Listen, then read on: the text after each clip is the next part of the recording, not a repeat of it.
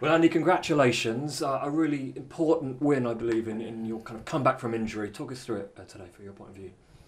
Yeah, I mean, all of the matches just now are important for me. I mean, I've still only played, a handful of matches in the last sort of 17, 18 months. So, to get 2 long matches in difficult conditions against, very good players. I mean, Kyle's, played fantastic the whole year.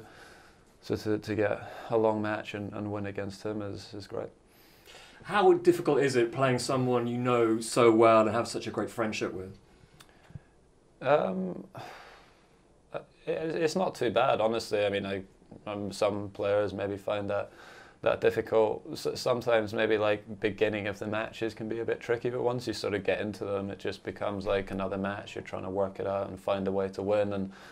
And obviously we know each other's games pretty well, so there's not loads of secrets. That can make it tricky, but not so much just because you know the person well.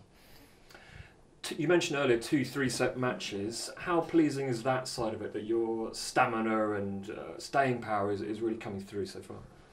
Yeah, I mean, it's been positive for me for sure. I would like to play the match a bit quicker. I mean, they're not ideal to be playing 2.5-hour matches in these conditions when you're just coming back from an injury. But it will hopefully be good for me in the long run, and I'll try and keep it going this week.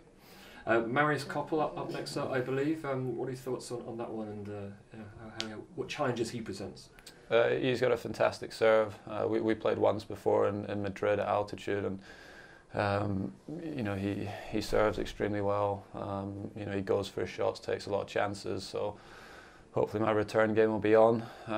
Tries to serve well to keep the pressure on his service games, and see what happens. But my priority just now is to recover and hopefully feel good tomorrow. Well played again, and best of luck in that round. Thank you.